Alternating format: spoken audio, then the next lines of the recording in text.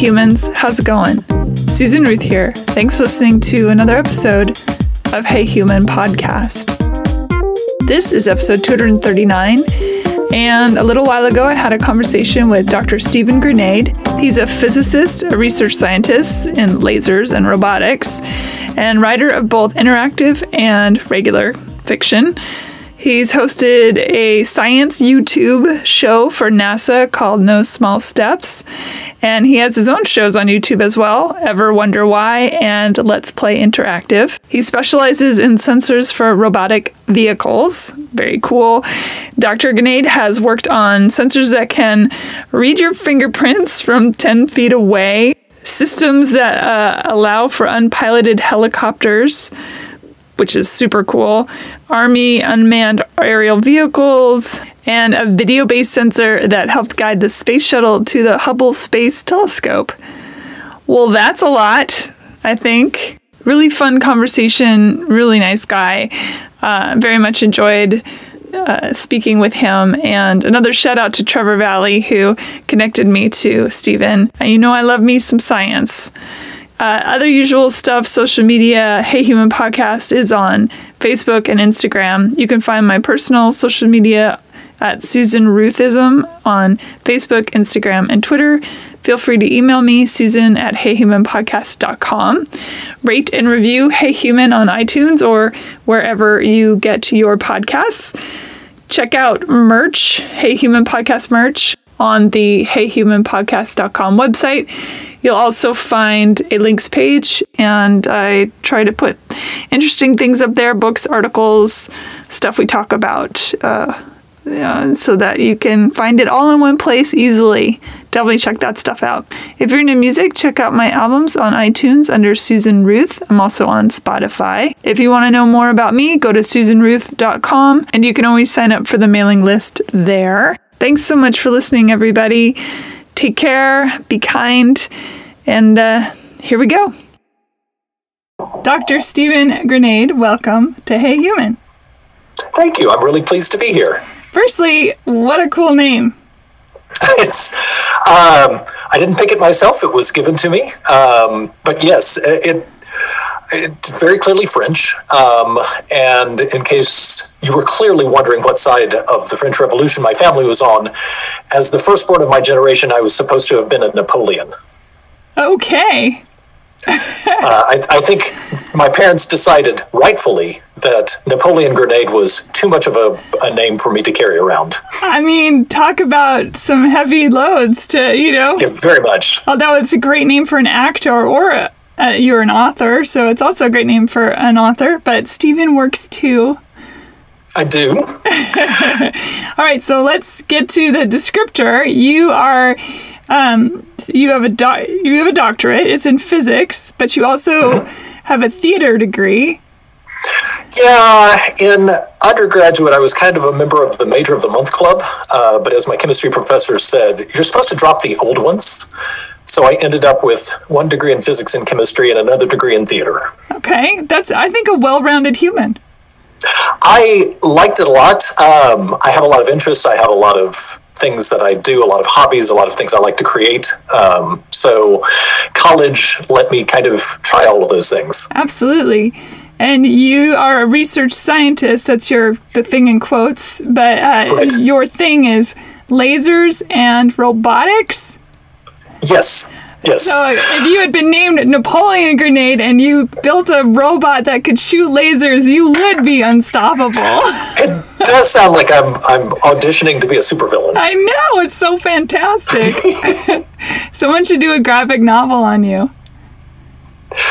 Yeah, I feel like there should be science graphic novels. I think about, there was the Matt Fraction, 5 Fists of Science, which has Nikola Tesla and I think Mark Twain in it. Yeah, I know about that one. Did they turn that into a movie? I don't know. It feels like they did, but I can't actually remember that now. So I feel like they did also, but I might be making that up in my head out of a desire for it to be true. Right. I do think that's bias right there in a nutshell. Right. It's true because I want it to be true. I was thinking about different ways to start this conversation, and I think the first thing that caught my eye about when reading about you was that you designed a robotic system that reads fingerprints from 10 feet away. Yes. Firstly, why? And secondly, how? So it was a camera-based way of reading fingerprints, and the idea was to create something that was touchless. This was, I guess, about 10 years or so ago. A lot more relevant now when you see people like putting their finger on the little fingerprint readers and like it doesn't work, so they lick their finger and try again. And like, I lick the machine. That's what I do. Just lick that machine straight up. Yeah. So tasty. But if there were ways of doing that very quickly, and that was really what we were trying to do, was come up with a more hygienic, non-contact way. And we had one version that it would work from about 10 feet away. You would hold up your hands and hold still, and it would take a little camera and zoom in on each finger to read your fingerprints. So it's not like it was stealth stealing people's fingerprints. Like, you had to cooperate with it. Yeah, very intriguing. And then eventually turned into this little kiosk that you would walk through and wave your hand through it for it to get your fingerprints. I imagine it's somewhere along the lines of the thing that reads your eyeball. Right. Well, and excuse me, and there are... we all have allergies right now. I'm doing that too. There's smoke and anyway, sorry. No, it's all right. Yeah, I get to play the fun game of allergies or COVID. That's always fun. Yeah. But there are places like in amusement parks, like Disney World would very much like you to buy a ticket and only you use it instead of like hand it to somebody else. So they want to tie it to your fingerprints. But you also, if you think about the lines at Disney World, don't want to have this huge line where it takes you 30 seconds to get someone's fingerprints right. So being able to wave your hand through and do it quickly is of interest. But it was one of those things that we got it working and we just could not get the market there for it. And I was like, oh yeah, business is hard. Yeah, for sure. It is intriguing. It's intriguing. You may not know the answer to this, but the question popped in my head. Do we have toe prints, right? Do we have toe prints? Same as fingerprints? That's a good question. I would assume so, but I've never actually thought about that. I'm looking right now at my toe. I want to say yes. I wonder if our toes match our fingers, even though they're uniquely ours. That's an interesting idea. You mean like they're matched? Yeah, like thumb, big toe. You know. Seems like that would be too neatly lined up to be true. I know, but I love that idea. The OCD in me really likes it. Yeah. How were you a kid that took things apart and put them back together, or were you more in the theater stuff back then? I actually didn't do a whole lot of theater until I got to college. It was one of those cases where I got to college and there was an ad up looking for people to try out for one-act plays. And so, I'm a new freshman. I'm like, okay, sure, I'll give that a try. And I got cast. I was like, oh, I like this. This is fun. But as a kid, it was much more tinkering with objects. At one point, I decided to try science on the bathroom closet. So I would pull out chemicals and see which ones would burn. So there's a whole lot of fire and a lot of trying things out like that. And looking back, I'm like, I'm surprised my parents were saying, sure, go ahead and do that. That'll be fine. I lit my room on fire twice, and they had to take the carpet out of... When I got in trouble for that, because I was doing experiments, they had to take the carpet out because I started doing them in the closet, and some of them went awry, and I ended up just destroying the carpet. Oh, no. But I sure had fun. I learned a lot. Right. Yeah, there was one point for like a high school science fair where I got interested in magnetism. And there's this thing where if you put a wire on top of a bar magnet and run a current through it, and that wire can turn, then it'll spin around because it creates a magnetic field that interacts with the magnetic field of the bar magnet. But the thing is, if you're going to do that, the wire has to be able to move freely and turn. So I'm like, okay, so what I need to do to complete the circuit is just put the whole thing in a bowl of mercury and power it with a car battery. And And again, looking back on it, I was like, I cannot believe I did that. That's bonkers. It is bonkers. I remember, I think it was my big brother that told me about Mercury. He said it does really cool stuff. I was like, oh, he's like, don't tell Dad. He broke a thermometer and the stuff was rolling around on the floor. And I was like, that's really cool. He's like, don't pick it up. Right. Luckily, since I was working with a car battery, I was doing this on our back porch. So the mercury fumes could dissipate a little more. Yeah. Did you get fun toys like microscopes and things like that when you were a kid? Yeah, I had the microscope. And that was fun until I realized I sort of ran out of the slides that had come in the kit. And then I'm like, oh, I've got to make slides myself. I'm like, oh, that sounds like work. Oh, I used to go to the pond and stuff and get the goo and make my brother spit on things, all that stuff. It was fun. Oh, yeah. Yeah, I love that. Yeah. So the robotics arm of it, no pun intended. You have stuff that's out there in the space place? I do. So the sort of common thread through a lot of my work has been cameras and imaging, because when I was doing work in graduate school, we were using lasers to cool and trap atoms. And the way that we would take the temperature, because we were trying to get these down so cold that they would become this one big quantum system. If you've ever heard of Bose-Einstein condensates, we were doing something like that. And so the way that we would take the temperature of these atoms is you turn off everything and then let the gas cloud of atoms expand. And the colder it is, the more slowly it expands. So you could put a camera on one side and then sort of take a flashbulb picture of it. And so you do that multiple times to see how much the cloud of atoms are expanding. And so I had to work a lot with cameras and computers and image analysis. And so that's sort of where my career ended up going. And then it ended up being combined with the robotics side. How do you put something together that can pull in images of some kind and make smart decisions about it? So we were doing space work, where you would take a camera and have known spots on a satellite, and you knew how far apart they were, and so then you could look at the image and say, well, given that the spots are in this given configuration that we see, I can calculate that the satellite is this many meters away, and it's 10 degrees on one axis and 12 on another, which is the kind of information that you need if you're going to dock with it. And in the mid-2000s, they wanted to repair Hubble because, instruments die, the coolant that they're using runs out. And so there have been 4 servicing missions. But this was right after the shuttle accident. And they were worried because one of the things that they said is, all right, if, we take a shuttle up and the astronauts are there, we're going to look on the underside to make sure all of the heat tiles are okay. And if they're not, they can shelter up at the ISS and we can get another shuttle up there. But the Hubble is in a completely different orbit than the space station. So they just have to hang out on that shuttle and wait for another shuttle to come. And then they do the first ever shuttle to shuttle crossing. They're like, oh, this is bad. We don't want to have to do this. So they wanted to make it easier to work on Hubble using robots for the next servicing mission that might happen.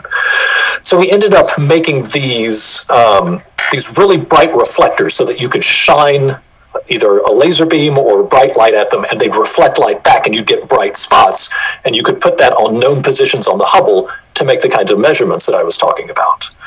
So we were responsible for putting those, what they're called corner cube retroreflectors, together, testing them out, making sure they worked optically, had all the right characteristics, and then were packaged so that they could stand up to the rigors of space, because space isn't really kind to not to anything. A human body, especially. Not to a human body, not to metal. As it goes in and out of the sun, it gets hot, and then it cools down, and it gets hot, and then it cools down. Yeah, which is what happened to the shuttle. Of course, the O-rings got cold and broke. Yeah. Yes. It was just kind of neat. I always wanted to be an astronaut, but my eyes are horrible. I'm super nearsighted, and so I never could qualify. I can't even get LASIK to correct it. So I was like, well, I am not going to space. But it was really neat that eventually, all those years later, I got to put something together and actually hold instruments that then got carried up into space and that are still up there. So that was a nice second place prize. That's absolutely. It's still amazing. Do you control then? Are the robotics controlled in the way we would control a drone, or is it algorithm based, so it just knows what to do when it gets there, or is there a human component on the opposite side? A lot of the stuff that I have worked on has been, it was going to be just a pure algorithm that was going to run it. So you'd have, your little control loops getting the data and feeding back and making decisions based on that. That's all the stuff that I end up not working on because it's very complex and I haven't done it. I'm generally on the, what do we see and what measurements can we make with a camera? So that's most of what I do. That's awesome. Are your kids into science? Yeah. They're into both science and art, which is good combo. A nice mix. Yeah.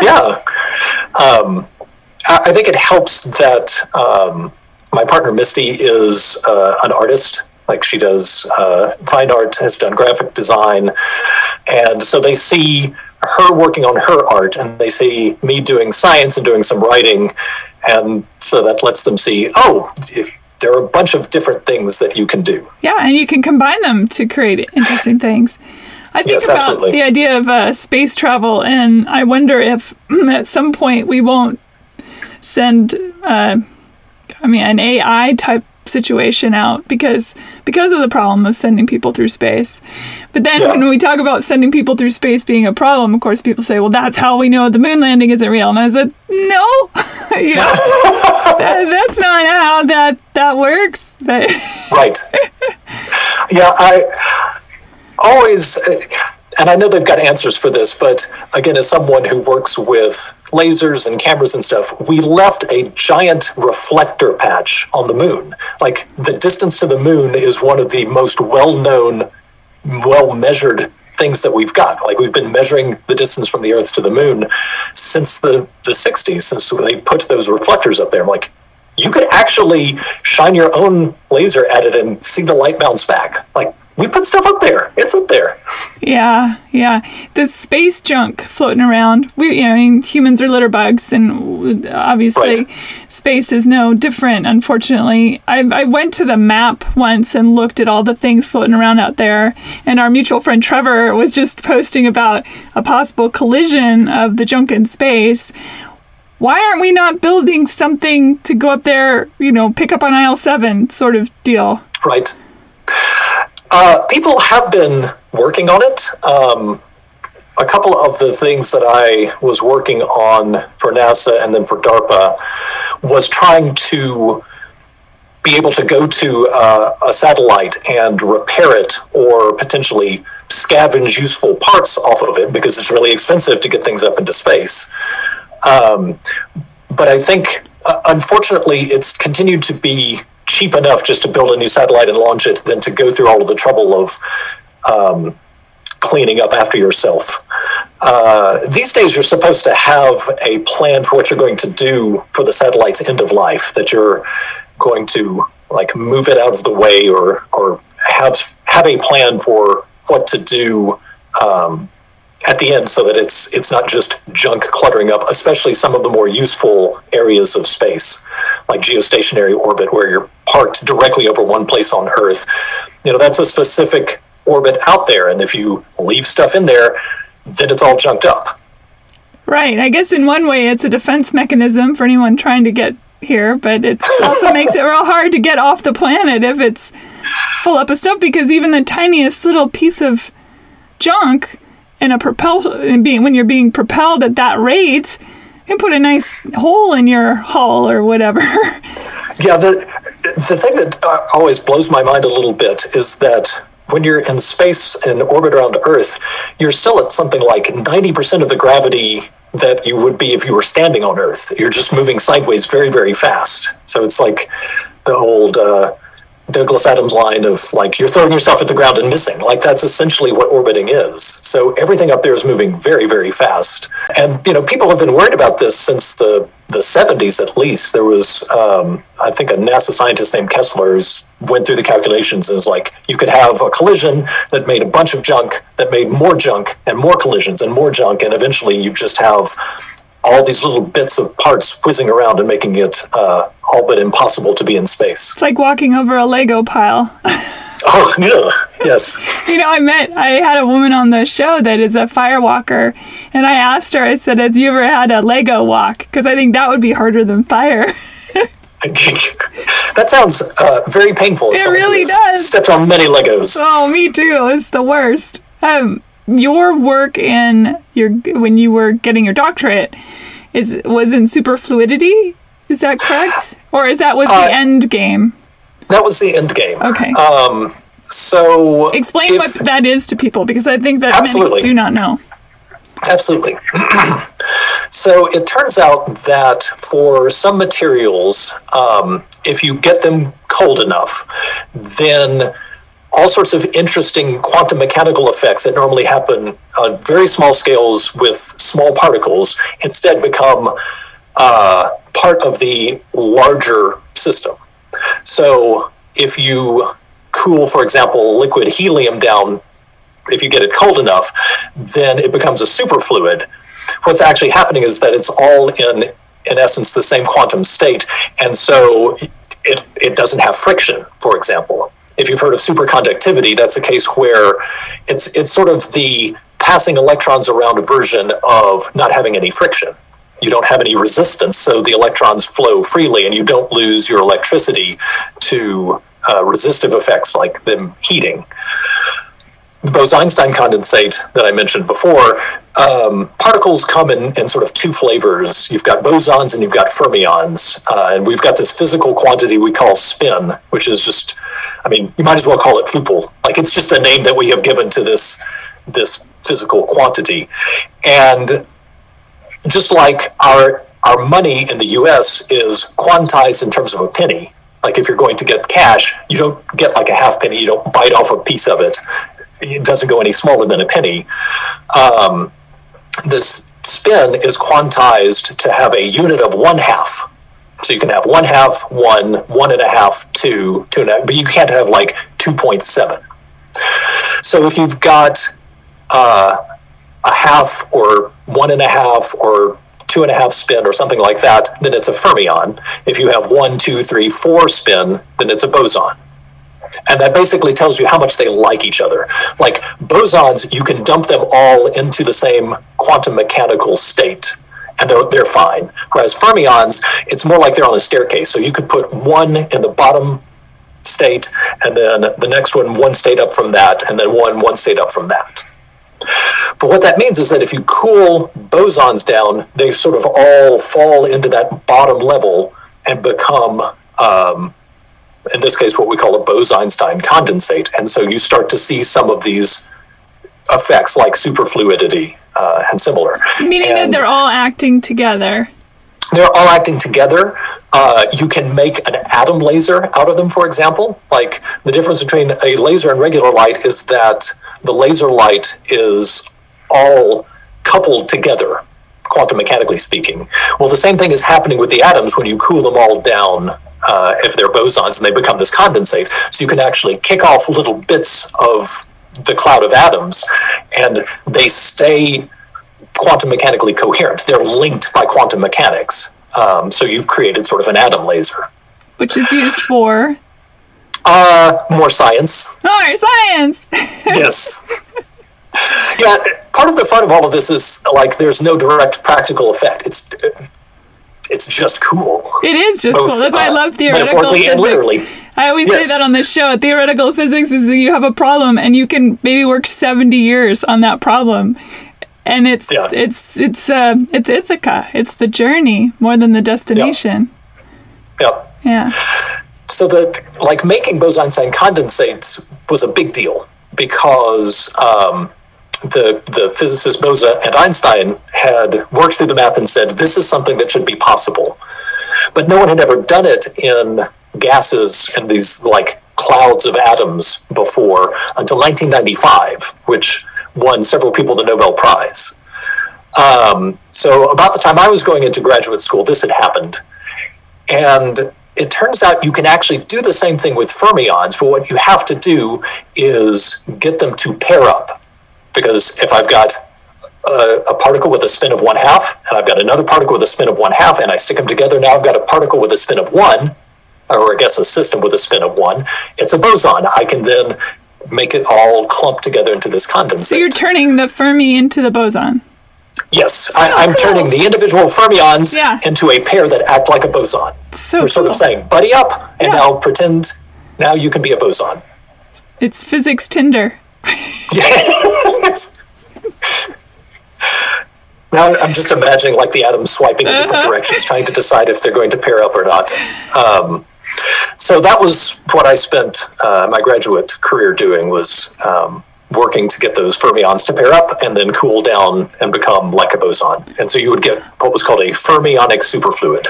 And how do you get them to acknowledge and pair?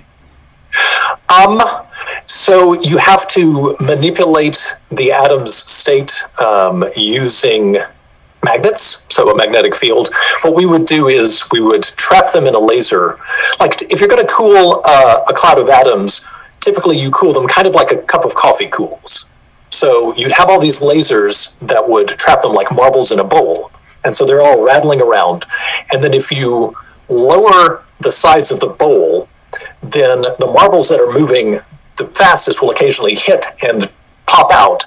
And the rest of the ones that are left aren't moving as fast. And in this case, motion and temperature are very tightly related. So you'd, just like in a cup of coffee, it's sitting there and the water molecules are bouncing around, and then occasionally some of them will hit in such a way that they gain enough energy to turn into steam and rise, but everything else stays cooler. So that's evaporative cooling. You're letting some of the stuff evaporate out to leave behind cooler atoms. Does that mean a microwave works in the opposite direction? More or less, yeah. It's sending out these microwaves that make the water molecules kind of go boing, boing, boing, boing, boing, and pick up energy because they're vibrating and heat. All this stuff is so exciting to me. All of it. I love learning about it. I am the first to say I don't understand things all the time, and I just keep going until some little thing goes off in my brain, or I say, okay, I guess I can't understand that, and I'll go to the next thing. For example, when I read the Walter Isaacson book on Einstein, I had to keep calling my dad on the phone, said, could you please explain this to me? And then I would go back and listen, and then I would ask him more questions. It's a lot of work, but it's certainly, to me, worthwhile. But I do think, and you mentioned this on I think it was on a TED Talk that I watched, that there is a skepticism of science. I think is the phrase you used. Why? Why do you think? This is a philosophical question, but I mean, for example, COVID's a great example. People learning about the scientists learning about COVID in real time. I don't think the people that aren't scientists have ever witnessed how it works, how science works. Right. It's data collection, it's readjusting, it's data collection, it's readjusting. Science, we say this on the show all the time, science is not proving something right, it's proving something wrong, and going from there. And it has created this cacophony of voices that are anti-science. And do you think it was always there, or do you think that's something that in this day and age, because of things like internet fallacies being spread like wildfire and all that? That's a really good question, and I'd love to be able to solve it. I think it's always been there. I think you're going to have distrust of people in power, people with knowledge. Like that's, I think, part of the human condition. And it doesn't help that people have done bad stuff in quote unquote the name of science, or people have used science in a way that's harmful. I am the destroyer of worlds. Right. There've been a lot of unethical medical work that has been done, and experiments, and the use of people. Sure. You've got Henrietta Lacks. Her cells have enabled all of this medical breakthroughs taken without her consent and knowledge. Yes, and not only that, but billions of dollars have been made off of those cells. I have a Twitter campaign. Every couple weeks, I send tweets. I know that you can't get a posthumous Nobel, but if anyone deserves one in medicine, it's her. Yeah. So I can totally understand why people have concerns, people doubt, and it's very unsettling in some ways to watch science done in real time. Like, it's a little easier when if I'm talking about all of that laser cooling and trapping, it doesn't have a direct impact on my life. And it doesn't have a direct impact on lots of people's lives. When you start talking about medical science, well, that's huge, right? You've got a case where we have this pandemic, we have this disease, there's lots that we haven't known about it, and we've had to learn as we go. The medical researchers and the doctors and the frontline medical workers have made decisions based on their best understanding at the time, and then we learn more like, oh, wait, actually, that's no good. We need to change how we're approaching it. And you hear enough of that, and you start to feel like, okay, I think maybe they're lying to me. So I think people are understandably trying to find certainty in the middle of all of this uncertainty. And when you keep hearing the story change, it's natural to think, well, they're lying to me, or they don't really know anything. We really want certainty, and that there's just not a lot of certainty to be had right now. We're getting a crash course in statistics and in learning as you go, and that sounds really great in the abstract. It's really horrifying when it's your life on the line. Absolutely. So, I think about the campaign against vaccines, for example, as a prime case of people trying to understand why their kids have autism, and then someone says, I think it's this.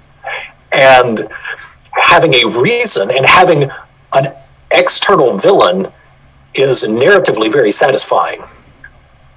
The answer of, well, we don't actually know is not that satisfying. The same thing can be true we talk about this a lot on the show too, is that a natural occurring pandemic, which has done this sort of thing since the dawn of time in various stages and forms, it's not unheard of, and in fact, it's just par for the course. But to make it a villain in a lab somewhere, diabolically releasing it onto humanity is like, oh, at least then I'm not scared to go outside because chaos reigns outside. Right. But even chaos is ordered. Yeah. Well, and it's not like we're doing things that are all that new. There was the news story going around a couple of months ago pointing out that in the 1918 flu pandemic, people had no mask parties. Yeah, that's right. Like, we're not going to follow this ordinance. No one's going to tell me what to do. Right. Yeah. We're doing nothing new. Yeah, and we never will, probably, unfortunately. You said one thing in that. You said two things in that TED Talk that I watched that I want to bring up because they're so cool. You said that fingernails grow at the same rate as plate tectonics? Yes. What? Yes. I haven't Googled it yet, but I think that's so cool. Yeah, they're on the order of magnitude of the same.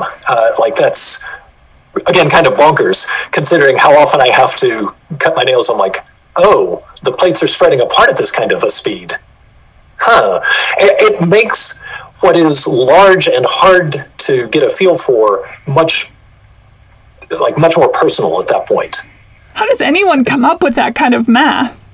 They were just, some mathematician or geologist was trimming their nails one day and they thought, I wonder. So I've ended up being very interested in science communication and science outreach. one of my hobbies is helping organize the science track at DragonCon, this big science fiction convention in Atlanta every year. And, they don't train scientists to communicate. They're better at it now, but when I went through, there was nothing on any kind of communication more than, well, you better write a paper to get your stuff published. Like, that was the level of communication that we learned. So I've gotten to do a lot of, I guess, sort of a crash course in figuring out how to talk about and explain different aspects of science. And especially to non-scientists, I suppose. Yeah, absolutely. Because I love science. I love the knowledge that we're accumulating through it. I love what it's able to do, and I want to communicate that to folks and find other people who are like, yeah, that is absolutely cool. And so one of the things that you end up doing is trying to make a lot of comparisons. So I'm guessing someone was trying to figure out how to talk about plate tectonics and the speed, and so they started going through, well, what moves at this kind of speed? And they're like, well, snails are faster than that. And eventually discover that fingernails, the typical rate of growth is about equal. Like, I imagine that was a lot harder before these days, where I can go to different websites and like, here's a list of a bunch of things that move at these speeds. Here are a bunch of heights. Here's a bunch of sizes, so that you can compare things. Yeah, and I've been traveling, so I didn't get to Google that. But when I heard it, it's like, oh, I can't wait to ask about that. That's so cool. That and that we're related to jellyfish. I mean, technically, we're related to a banana, so a jellyfish isn't that surprising. And jellyfish are immortal, which is so cool. I love jellyfish. They are some of my favorite creatures. They're super cool. There's a really neat set of them at the Tennessee Aquarium in Chattanooga. My youngest child, they have always loved animals, and so we ended up going to a lot of aquarium visits. So I have aquarium feelings now. I love aquariums. I've been to that aquarium, and it is stellar. Yeah. Yeah, it is excellent. So anyone that is happening, Chattanooga is just a cool city, regardless. Great art scene. There's some breweries. Yeah, it's good. What are you working on right now that you're excited about? So I've sort of had this weird set of research things that I've worked on.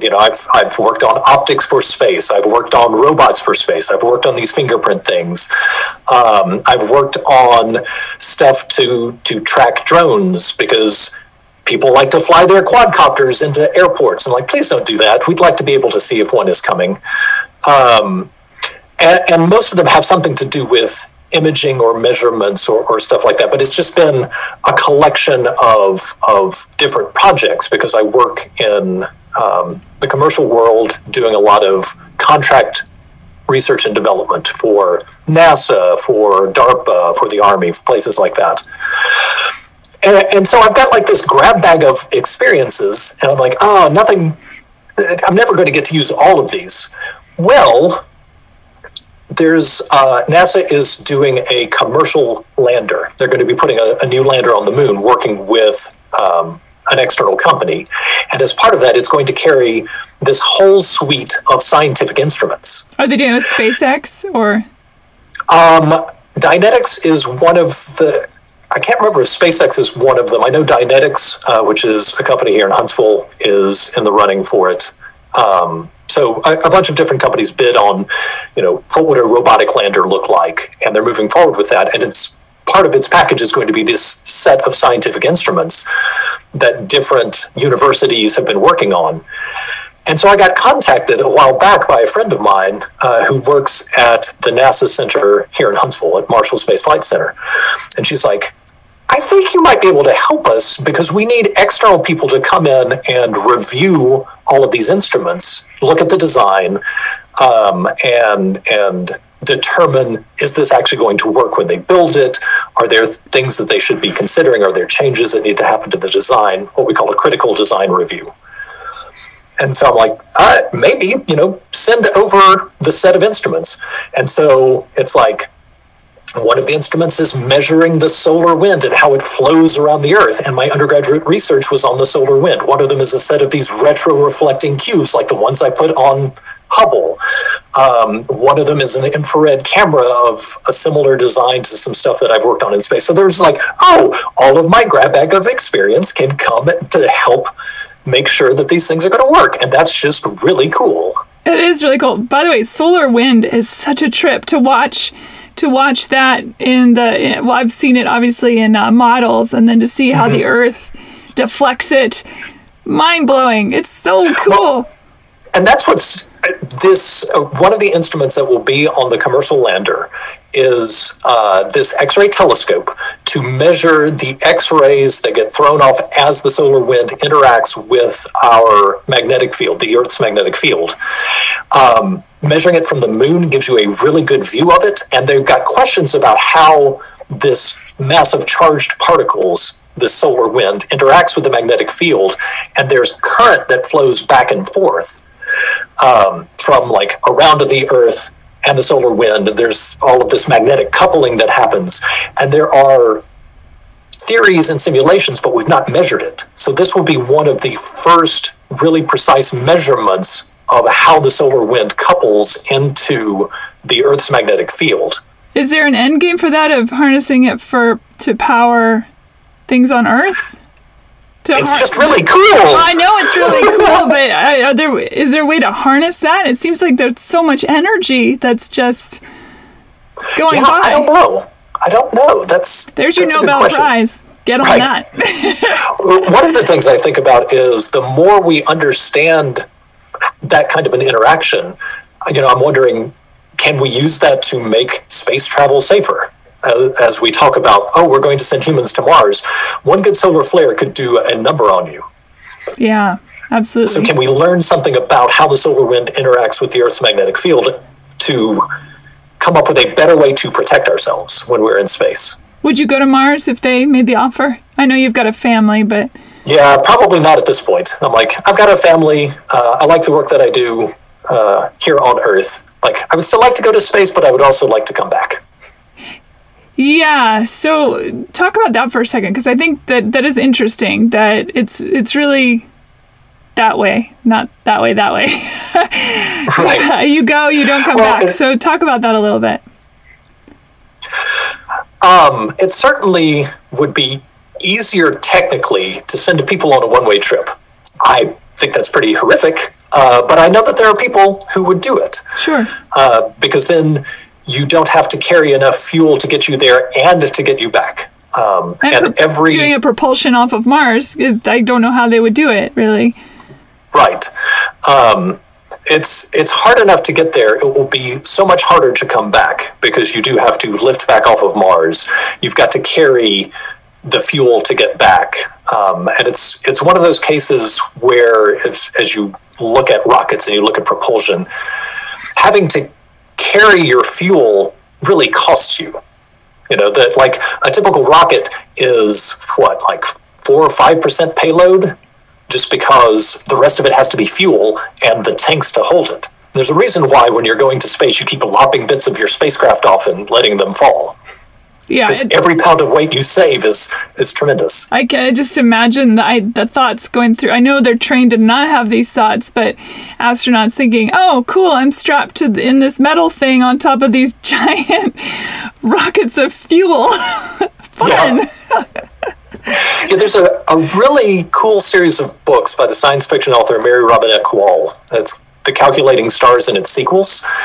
And it's sort of an alternate timeline where a big asteroid hits the Earth in the late 40s, early 50s.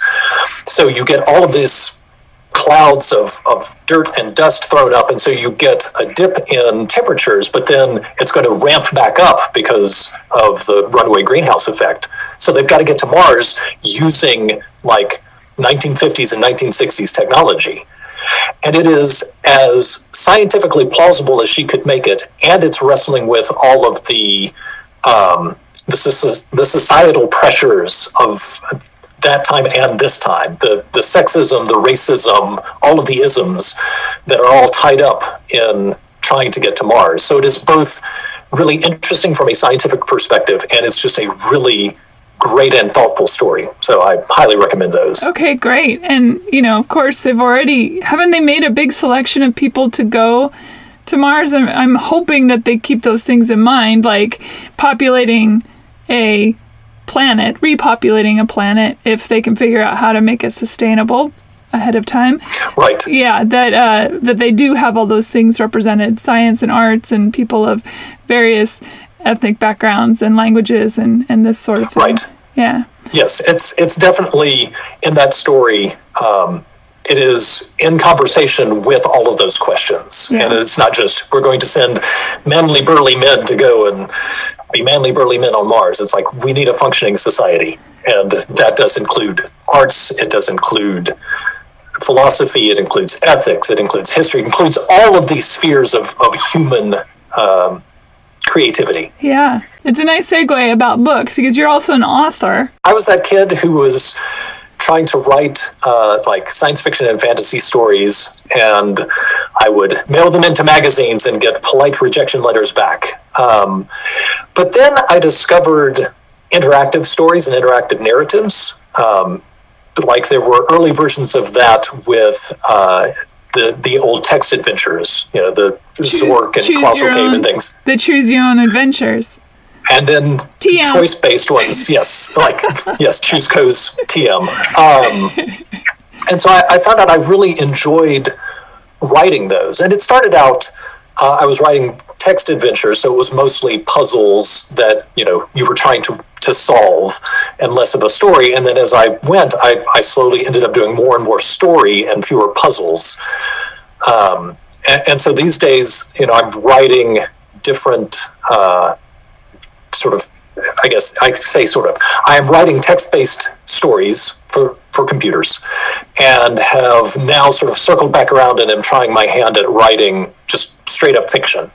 Okay, so when you say for computers, you mean like Myst games or something, where you... Yes. Yep. Yeah. Mine are all text-based because it's much more easy for me to write words than to, make art. Sure, I get that. But those ideas where, you go and pick up the rock and there's the potion and then the potion's used later on in the story, that kind of thing. Right. Yeah.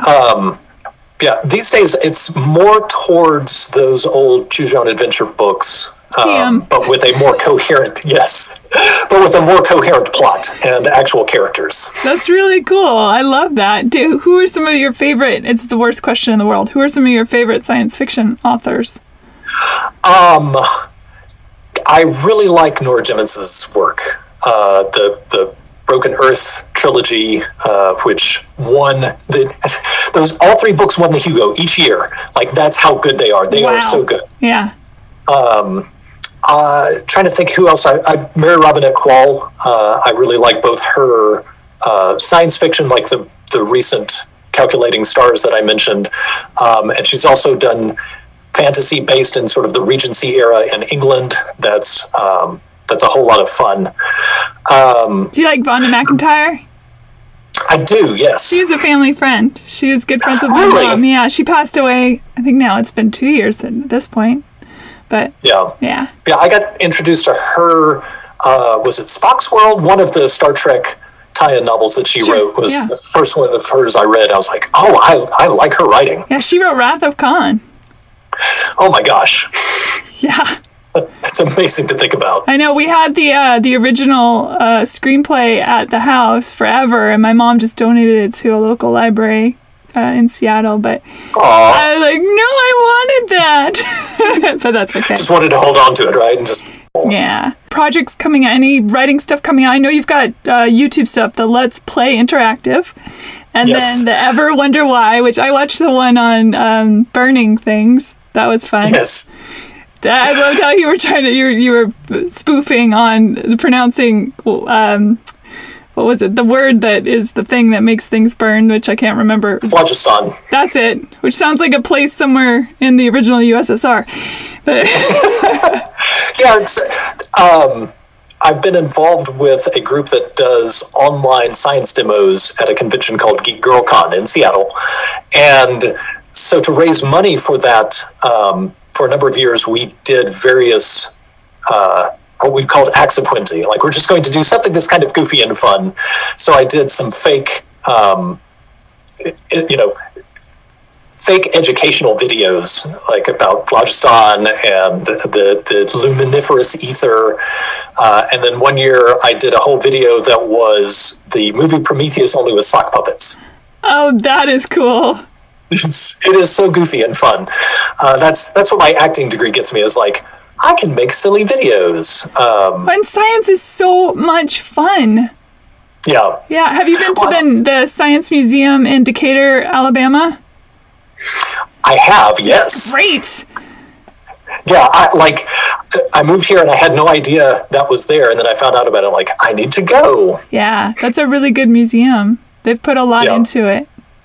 Yeah, it's really cool. Yeah. How can people find you? Besides, I'm going to put links on heyhumanpodcast.com with your YouTube stuff and things I find that way. But what's a great, across the board, easy way to find you?